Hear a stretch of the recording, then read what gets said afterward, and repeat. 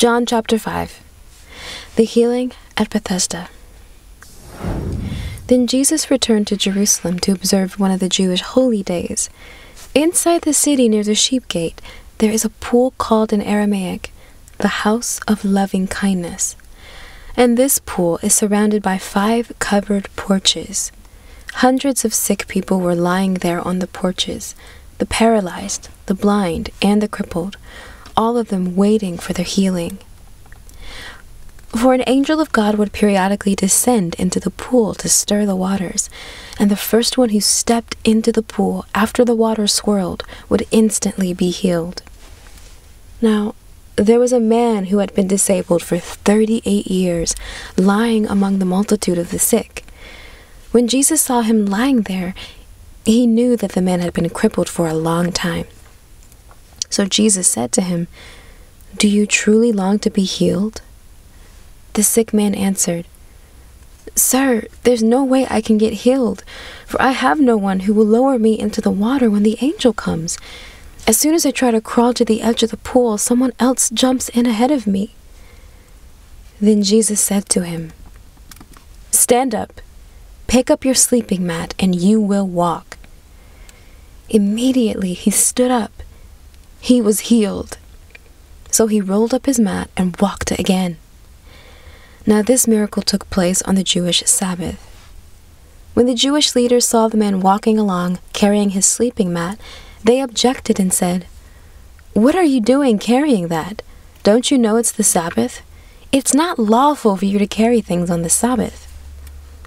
He answered them, "The man who healed me told me to pick it up and walk." "What man?" they asked. "Who was this man who ordered you to carry something on a Sabbath?" But the healed man couldn't give them an answer, for he didn't yet know who it was, since Jesus had already slipped away into the crowd.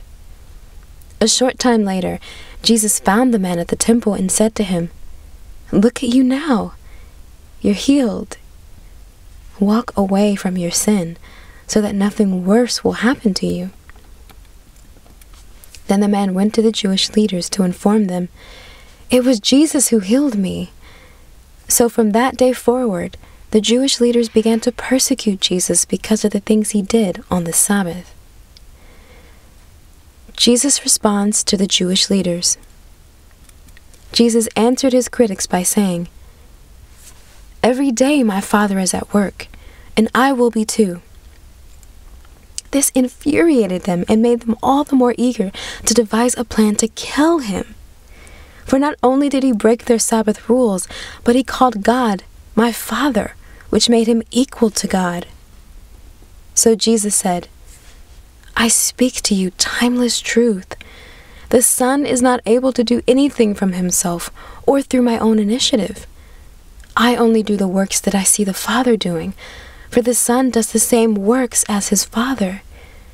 Because the Father loves his Son so much, he always reveals to me everything that he is about to do. And you will all be amazed when he shows me even greater works than what you've seen so far. For just like the Father has power to raise the dead, the Son will raise the dead and give life to whomever he wants. The Father now judges no one, for he has given all the authority to judge to the Son, so that the honor that belongs to the Father will now be shared with his Son. So if you refuse to honor the Son, you are refusing to honor the Father who sent him. I speak to you an eternal truth. If you embrace my message and believe in the one who sent me, you will never face condemnation. For in me, you have already passed from the realm of death into the realm of eternal life." 2 resurrections. I speak to you eternal truth. Soon the dead will hear the voice of the Son of God, and those who listen will arise with life. For the Father has given the Son the power to impart life, even as the Father imparts life. The Father has transferred to the Son the authority to judge, because he is the Son of Man. So don't be amazed when I tell you these things, for there is a day coming when all who have ever died will hear my voice calling them back to life, and they will come out of their graves. Those who have done what is good will experience a resurrection to eternal life, and those who have practiced evil will taste the resurrection that brings them to condemnation. Nothing I do is from my own initiative, for as I hear the judgment passed by my Father, I execute judgment, and my judgments will be perfect, because I can do nothing on my own, except to fulfill the desires of my Father who sent me.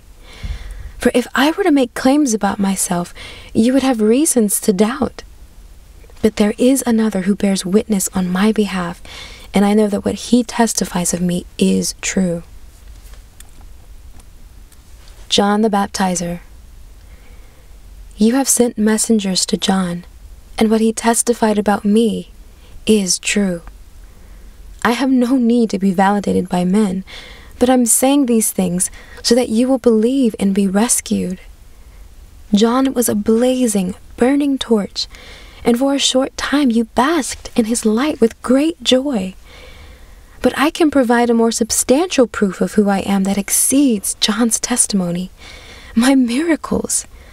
These works which the Father destined for me to complete, they prove that the Father has sent me. And my Father himself, who gave me this mission, has also testified that I am his Son. But you have never heard his voice nor seen his face, nor does his word truly live inside of you, for you refuse to believe in me or to embrace me as God's messenger. You are busy analyzing the scriptures, frantically poring over them in hopes of gaining eternal life. Everything you read points to me. Yet you still refuse to come to me so I can give you the life you're looking for, eternal life. I do not accept the honor that comes from men, for I know what kind of people you really are, and I can see that the love of God has found no home in you. I have come to represent my Father, yet you refuse to embrace me in faith. But when someone else comes in their own name with their own agenda, you readily accept him. Of course you're unable to believe in me, for you live for the praises of others and not for the praise that comes from the only true God. I won't be the one who accuses you before the Father. The one who will incriminate you is Moses, the very one you claim to obey, the one in whom you trust. If you really believed what Moses has written, then you would embrace me, for Moses wrote about me. But since you do not believe what he wrote, no wonder you don't believe what I say.